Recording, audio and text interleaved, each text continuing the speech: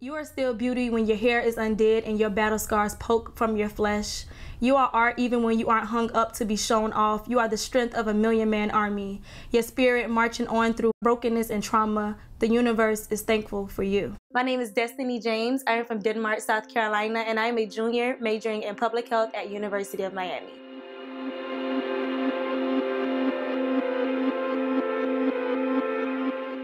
A lot of people tell me that they really like my name. They hear it, they're like, what's your name? I'm like, Destiny. Like, oh, your name is so pretty. And I was like, it's Destiny, you know? I love my name. I've never dug too deep into it. I do feel that everyone's name has a meaning. Destiny is like right in your face. I was raised in a low-income, single-parent home. I grew up and still live in public housing.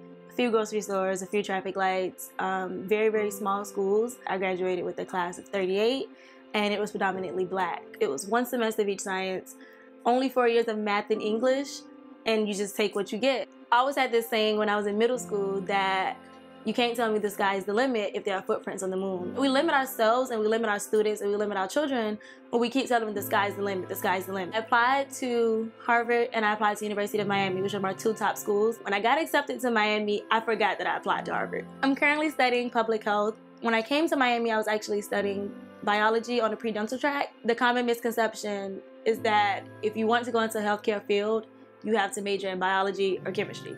I hated science, but I was like, this is what I have to do because I want to do dentistry. I was miserable.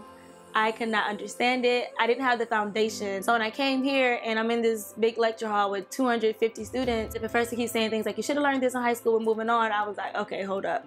Something is wrong because I've never heard of any of this. I'm like, how did I just go from being a straight A student with a 4.6 GPA, one of the top of my class in high school, and now I'm failing in my first semester of college. 2 weeks after my freshman year, my father passed away. And a month after that is when I started my own cancer awareness initiative called Live to Win. And I was like, okay, this is it. Like, I want to do cancer awareness for like a career for the rest of my life. This is me dealing with my hurt. This is me grieving in like a very healthy way while helping myself and helping others. I went from being on academic probation multiple semesters over and over to being on the dean's list and the provost list, because now I'm in a new major and now I have a passion for it and I can see where it's going. It was Super Bowl weekend and I received a phone call and she said that we want to shoot a video for a scholarship donor luncheon that we're having later this month.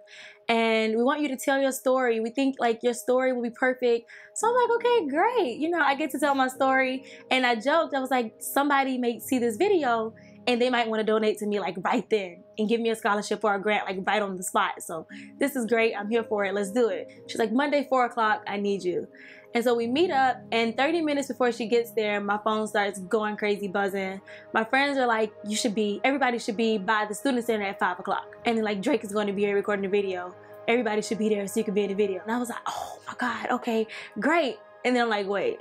I'm waiting on someone to come and do a video.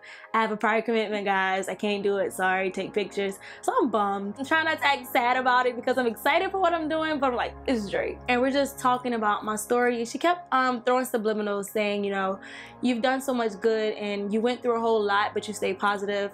You could have dropped out of school because of stress or not doing well in your grades, but you kept pushing. She said, God always has a plan for good people. Didn't catch it, missed it, went over my head. I told her how for the past couple of months, I've kind of just learned to be still in my situation and let life run its course and let the plan play out. And we walked over to the setup, which was this huge setup, like so many cameras. You could see all the different Escalades there, like Drake's crew. And I was like, dang, he has to be somewhere close because all the students are here. And she was like, oh my God, we have to move. They've taken our setup spot. We have to relocate. I don't know what's going on. And I was like, let's just do it here. Like, we've already set up. Don't let them ruin it, you know? And so the director, she actually turned out to be the director of Drake's video, but she sat me up there and she's like, you know, just tell your story. You're gonna hear me ask you questions. Look into the camera. I know it's a lot going on, but don't look away from the camera, whatever you do. So I'm awkwardly sitting there like smiling into the camera. She's like, great, keep giving me shots. And I'm like, okay, great. And Drake walks out. And if you saw the video, I'm like crying and running in circles. And he's just standing there and he's like, so you're not gonna shake my hand? And I literally lost my mind. And I was like, okay, I'm blowing my spot. I'm supposed to be doing this other video. Drake is here and I'm being a fangirl. Like, did I just mess up the video? And I realized then, like, this is a setup. He's telling me that I've heard your story, I've read so much about you. I want to give you $50,000 to your tuition. And I lose my mind all over again. I'm crying, I'm screaming. He was thanking me while I was thanking him. I was like, you know, you don't understand what you just did for me. You just changed my life in the most amazing way.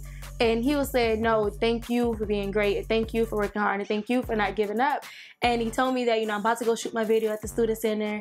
Come up there with me, you know, come over, come watch. So everyone's like mad. And it's like, how did you get up there? I'm like, I don't know. Drake's girl now. I definitely think my life's mission and my ultimate goal came from my father's situation. It's very important that when we go through so much bad, you have to find that little bit of good. I was very depressed. I was stressed out. I was having anxiety issues. Like, I almost transferred. I had to learn to stop being so caught up in, like, yes, I'm depressed. I don't want to go outside today. I'm crying 90% of the time, but I gotta suck it up. Once I got out of that mindset of, woe is me, have pity on me, like, things started to change and things started to fall into place. I'm still the girl in the small town that feels like this is all I have. Like, the world is too big for someone as small as me. We all start somewhere. Like, we are still human, and there's so much out there, and there's so much out there for us. Us as in people who don't have a stable home.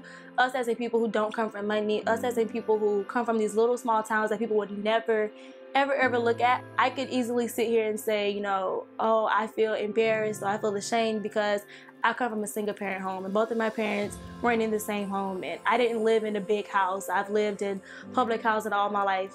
Like, that's what I used to drive me. So if you just continue to take that negative connotation off of everything that you think could tear your life down, everything that can make you embarrassed and be proud of it, you will watch things turn around.